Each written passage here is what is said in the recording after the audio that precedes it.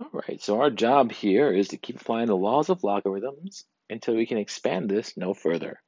How might we do that? Well, let's try to use the log law that says the log of the quotient equals the log of the top numerator minus the log of the bottom. In this case, that would be the log base 2 of 2 to the 5x minus 1. That's our top, minus the log base 2 of all the stuff down on the bottom, fourth root of x minus 1. So then we can bring the exponent down here in the first term to the front. Here, there's a law that says the log of a to the c equals c times the log of a, called the clog law because it says the word clog in it. And what that does for us is it does 5x minus 1 times the log base 2 of 2.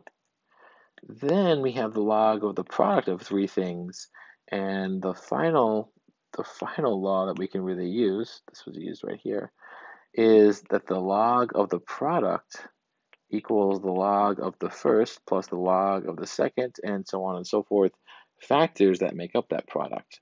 In our case, it just means the log base 2 of the first thing, x, plus the log base 2 of the second thing, x minus 1. Put this all in parentheses because this minus sign applies to each piece of it, plus the log of the fourth root of x minus 1. Now, this right here, log base 2 of 2 is just 1, right? 2 to the first is itself. So we have 5x minus 1 times 1, or just 5x minus 1 in this term right here. Then we subtract out each piece of this sum here.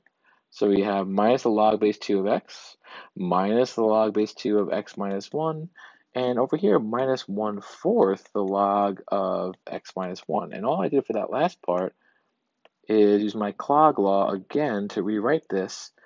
Thinking of it as log of x minus 1 to the 1/4. That is the fourth root. If you bring that 1/4 in the front, you get what I wrote there.